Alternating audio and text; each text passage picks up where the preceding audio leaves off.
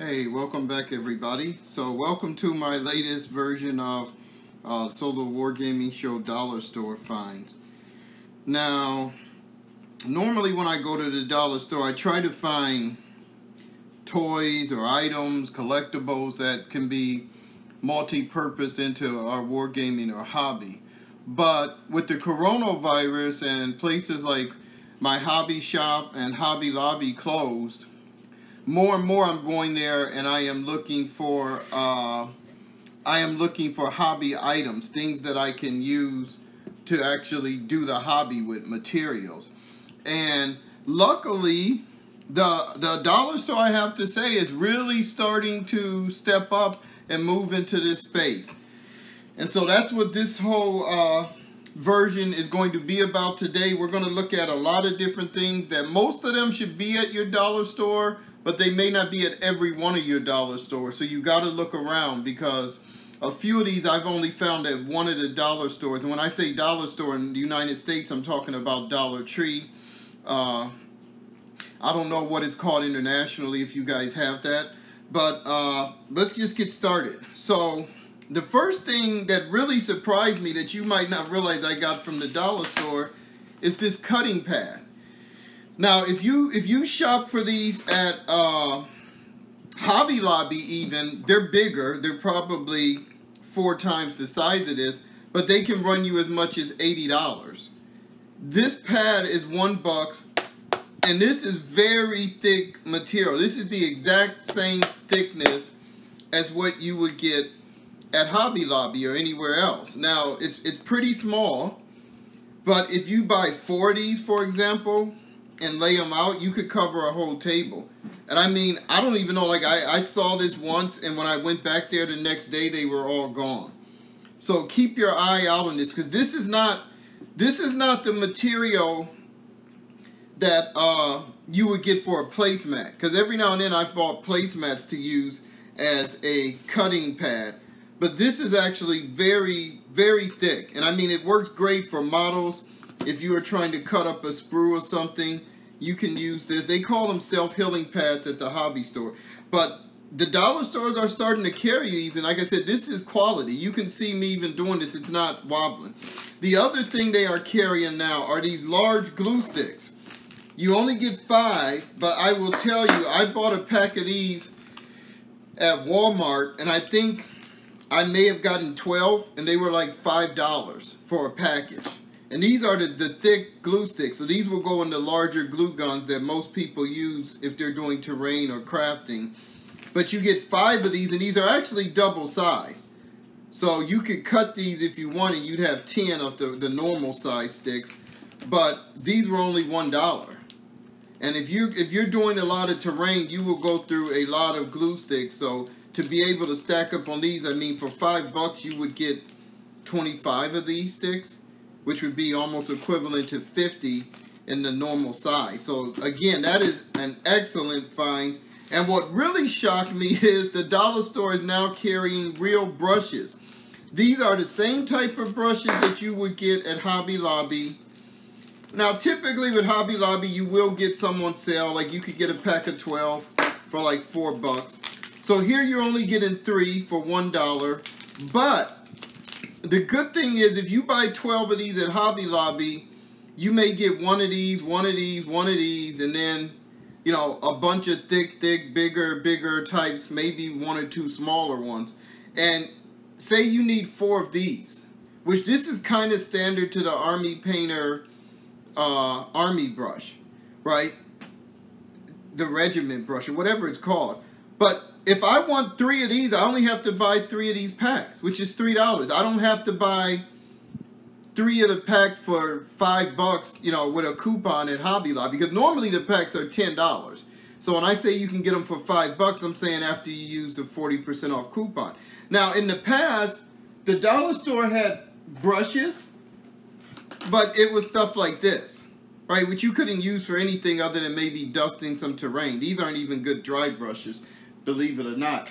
But now you are getting, and this is called, these are called Master's Stroke. This is a round number 2 brush. Now I will compare that with these brushes, which I got the other day. I think I got these at, I want to say Target, because these are kind of new as well. But this is a number 5.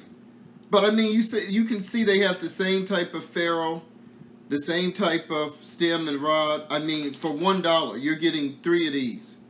So I would definitely advise you to keep an eye out for that, because that could be a game changer for our hobby. These 3 things alone, I think, would be good enough to do an episode on.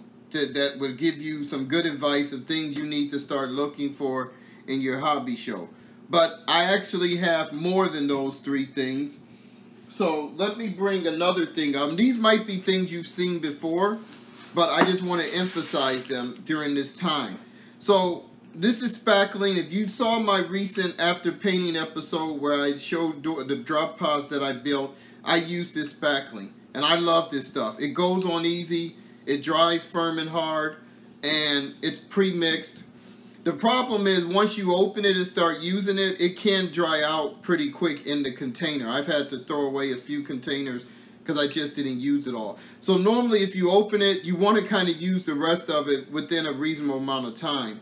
But for $1, you should always keep some of this from the dollar store. The next thing I saw at the dollar store, and this is kind of like in the seasonal stuff, where these very interesting bamboo.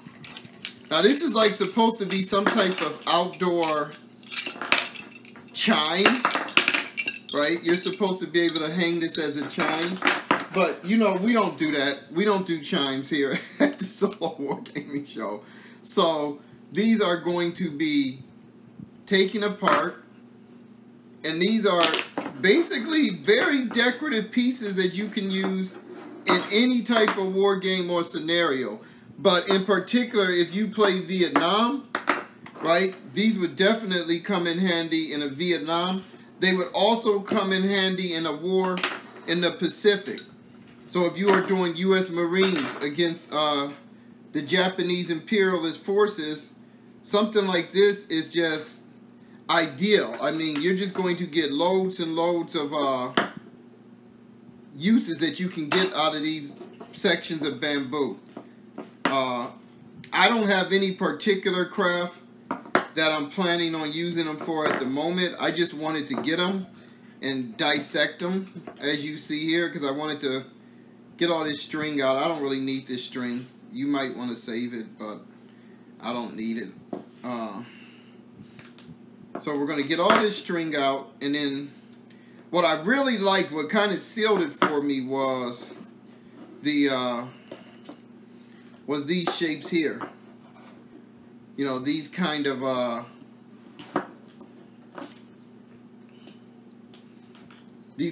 curved sections. So I'm not exactly sure how I'm going to use these yet, but I definitely thought it was worth $1. Just adding it to your hobby box. Okay. So the next thing we're going to look at are these here. This is called wood shop, and I think it's to make a bird feeder. But what I liked about this is, and I will see if I was right, because sometimes in the store you're just looking through the package. This is balsa wood. Yep. So this is actually small sheets of balsa wood, and this stuff is easy to cut. It's easy to work with. I love the little pre-squares.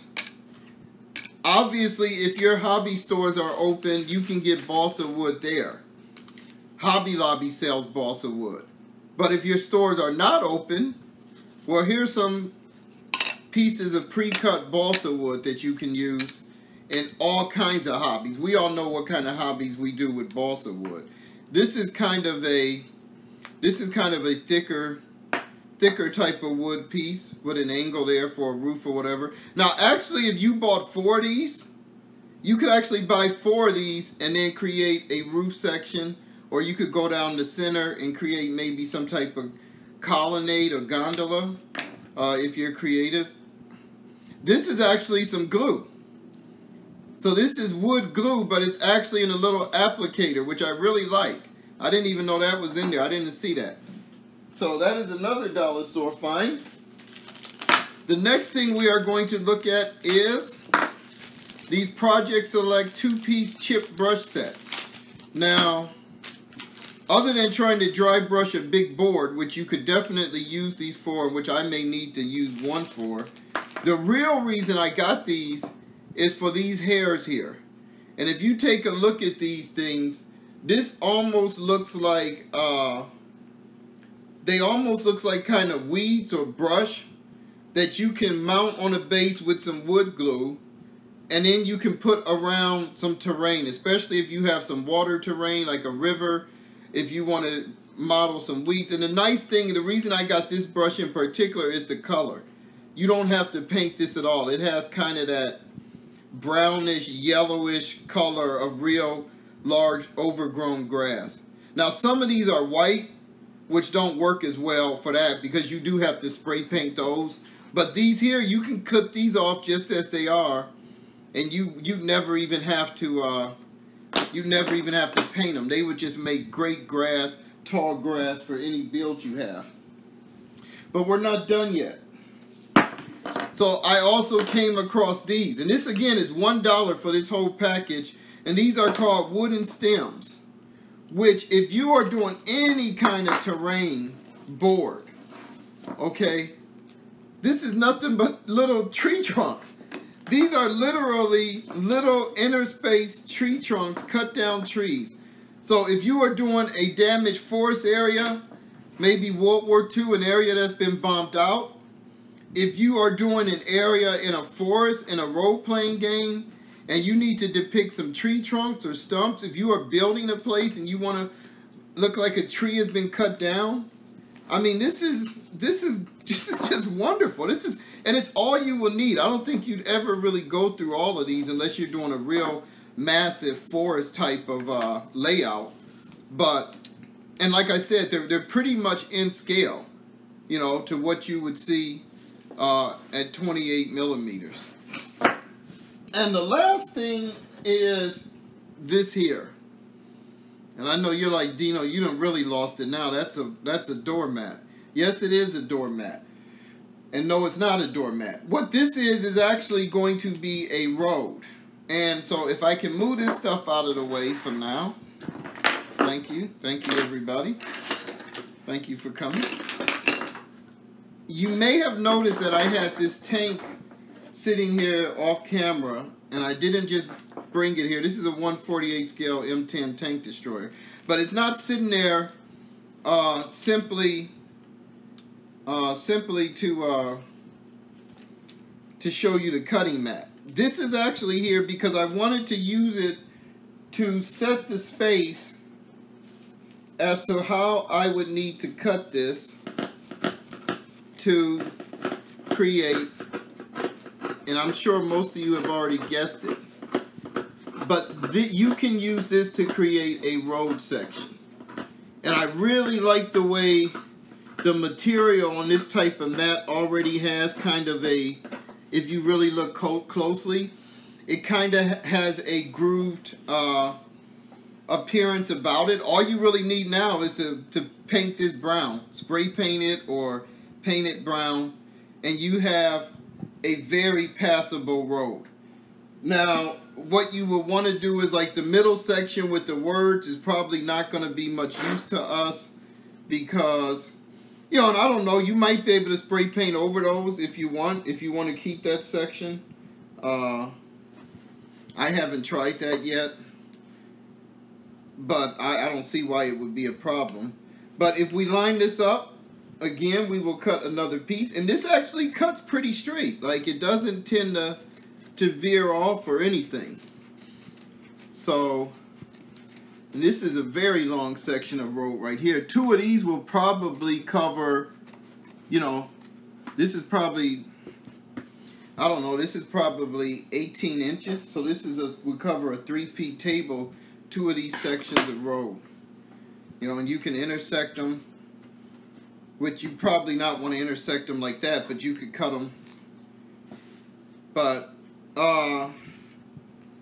yeah, and then you got, so basically, if we just go by that, and we do another section, I think we would have enough to do probably 3 sections of road. And I will show these to you when I finish spraying them, which I will probably get to before the week is out or the weekend is out, because I'm anxious to see how they turn out myself.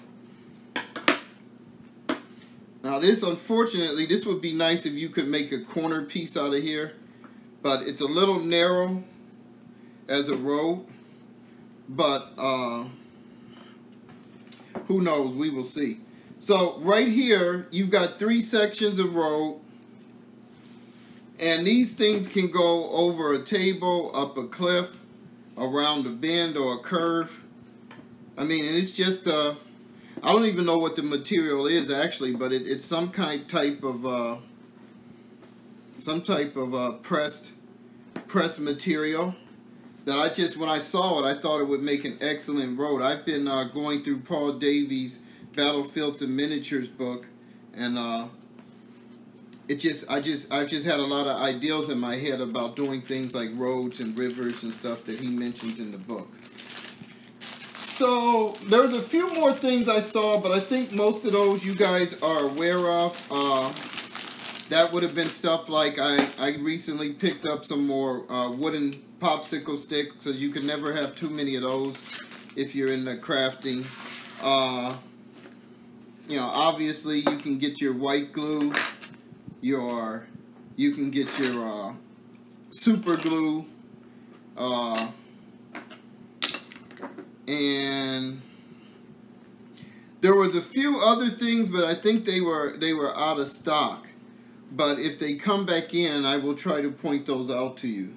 So I hope you guys found this useful. I hope you get a chance to pick up some of this stuff, because I don't know how long it'll be available. I mean, sometimes the dollar store gets things, you know, that they may only be getting these things because Hobby Lobby and them are closed. So maybe they got offered some.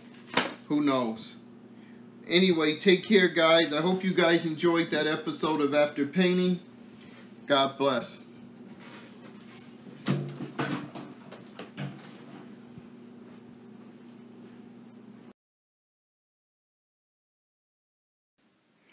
Hey guys, welcome to the loot drop for this video.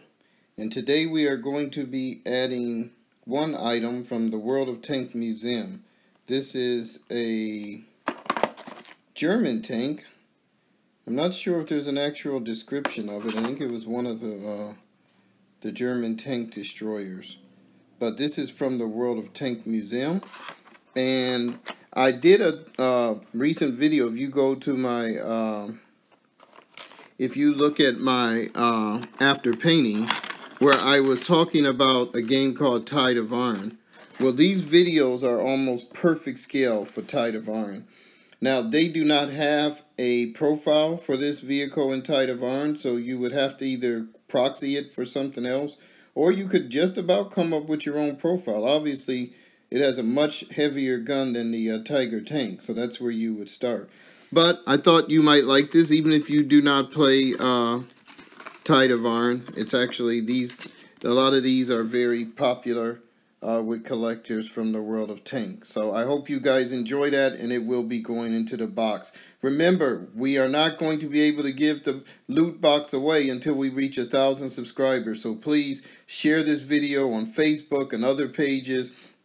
Just put some kind of link in there and say, hey, there's a pretty cool giveaway taking place, you know, at this website on the Solar Wargaming Show. You know, subscribe for a chance to win, or, you know, I've subscribed, whatever. Just let people know, and then the sooner we get to 1,000 subscribers, the sooner we will have the big giveaway. Take care, guys. Bye-bye.